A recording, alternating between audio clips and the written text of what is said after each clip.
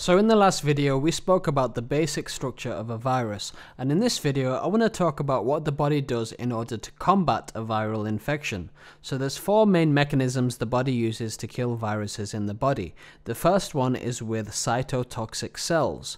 To understand this better, normal healthy cells have this special receptor on their cell surface called class 1 major histocompatibility complex, which contains a protein. When a virus infects a cell, it starts to take over the protein production inside the cell. Some of the viral proteins it produces ends up being attached onto this very same receptor, the class 1 major histocompatibility complex. So these proteins are now attached onto that receptor on the surface of the cell which contains the virus.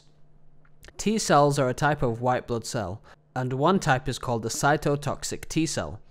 They circulate the body almost like a police car, checking if the proteins which are presented on these MHC receptors are the right ones. And if this cytotoxic T cell detects a viral protein, it starts to release cytotoxic factors, which are stored in granules. Cytotoxic factors are kind of like toxic substances which degrade and break down the cell. An example of one of them is called perforin, which makes holes in the cell.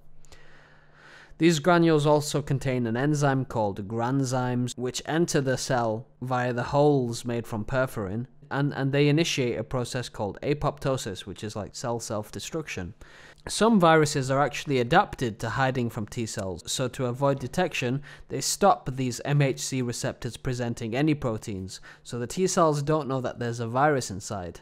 In this scenario, we have a different immune cell, which is called a natural killer cell, which recognizes that the cell isn't displaying as many MHC receptors as it should be, so they release toxic substances to kill the cell. Interferons are another way the body can protect itself from viruses. When a virus has infected a cell, they start producing very small proteins called interferons. These interferons can directly affect the ability of the virus to replicate itself. At the same time, they indicate to a neighboring cell that they are infected with a virus, so the surrounding cells increase the amount of MHC class 1 receptors on their surface, and since the infected cell isn't presenting as many, the T cells know that the cell is infected with a virus. The last method the body uses to eliminate viruses is via antibodies. Antibodies look like this. They actually stick onto viruses, making them unable to infect other cells.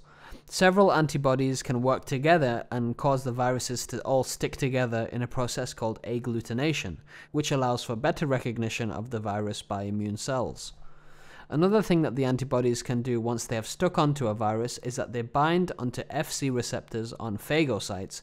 Now, phagocytes are a type of immune cell which engulf or actually kind of eat up the virus, and they destroy it once the virus is inside. But they need to be activated by this Fc receptor by antibodies first.